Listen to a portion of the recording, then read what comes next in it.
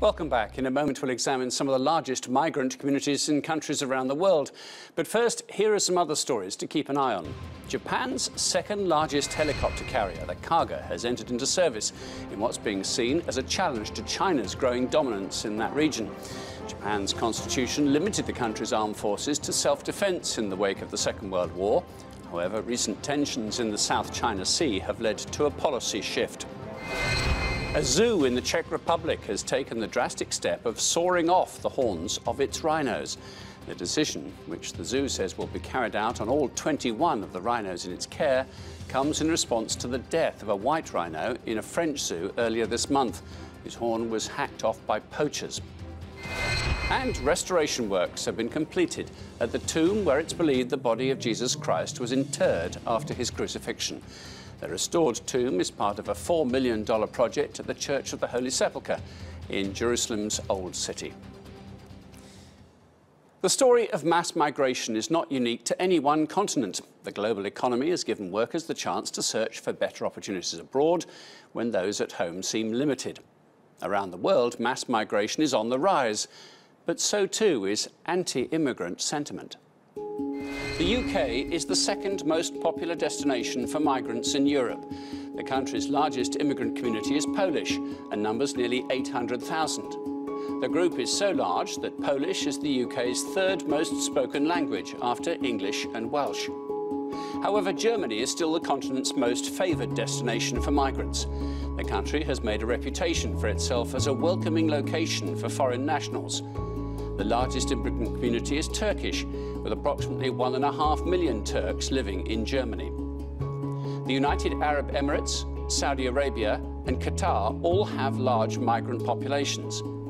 Almost all of the foreign-born workers come from India, Bangladesh, Pakistan and Nepal and support private sectors throughout the Arab Peninsula. These countries have small native populations and great sovereign wealth and require an influx of workers to support large infrastructure projects. And there is much debate over the future of Mexican-American immigration. Some 12 million Mexican workers live in the United States. President Donald Trump has promised to deport many of them and to build a wall along the two countries' shared border.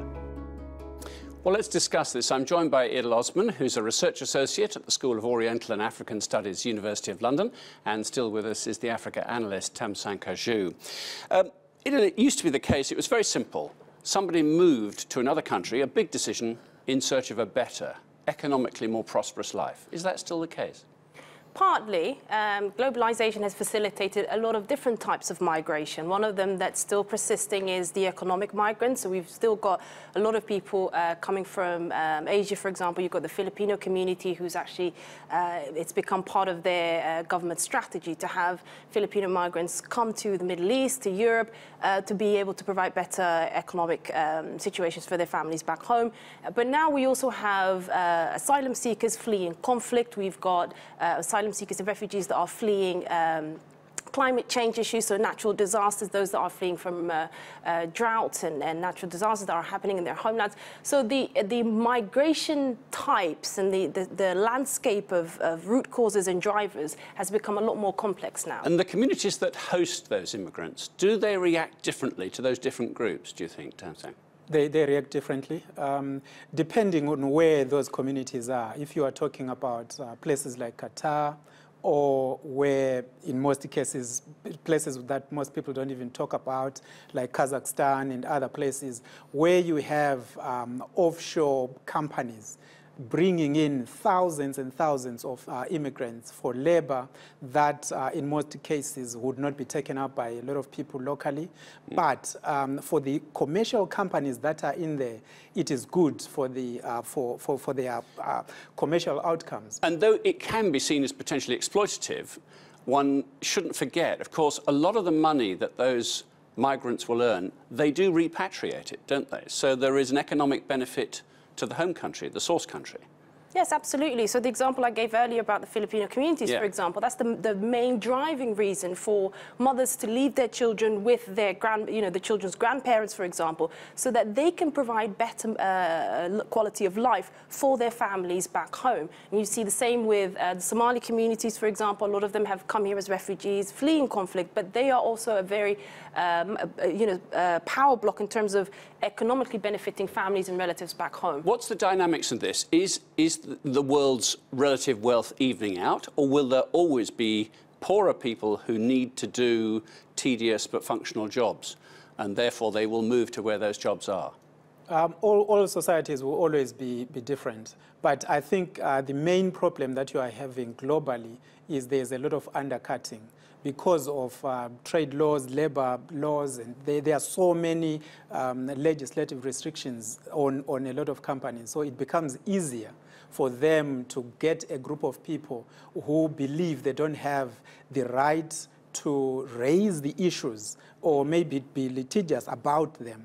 Because if you take any, it doesn't matter what country it is, there are people in those countries who will be able to do those jobs. But for those corporations, there's no advantage in getting someone who is going to hold you to ransom when they demand their minimum wage, the living conditions and all. Yet all these people who are coming from outside are so disempowered, they don't usually complain. Is there not the prospect, though, that a lot of the jobs migrants move around the world to do, are threatened by increasing levels of technology and automation?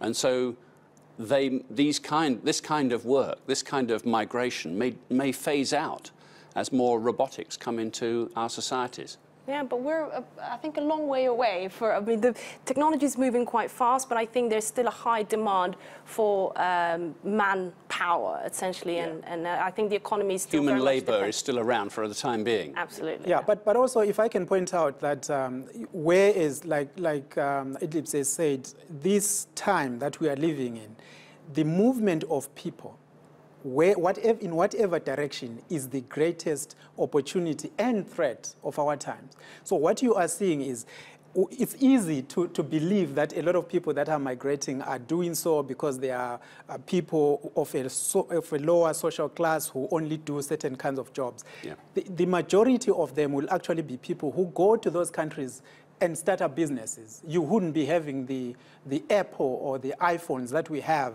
in the United States had it not been for migrants that came from Syria, for instance. So in almost every major global company that you see that does well, you will find that there will be immigrants or people that migrated who are beyond that. So even if technology changes, you will see that the majority of the people that do apps and startups and all these technological companies are in actual fact people who have traveled to those to those countries. Okay, thank you both very much, Idil and Tamsanqa. Thank you. Now we end with our Insight Bite, a little something that we feel you should know. And today we can bring you the extraordinary story of a camera technician living in southern India who's become known as the Birdman of Chennai. In the wake of the 2004 tsunami, which devastated parts of Tamil Nadu state, Joseph Sekhar's home became a relief centre for thousands of green parakeets. Since then, the bird enthusiast has spent half of his $13 daily paycheck on birdseed to look after his feathered friends. Mr. Sekhar estimates he now feeds more than 8,000 green parakeets every day of the year. And that's all for now. I'm Martin Stanford. That was Insight.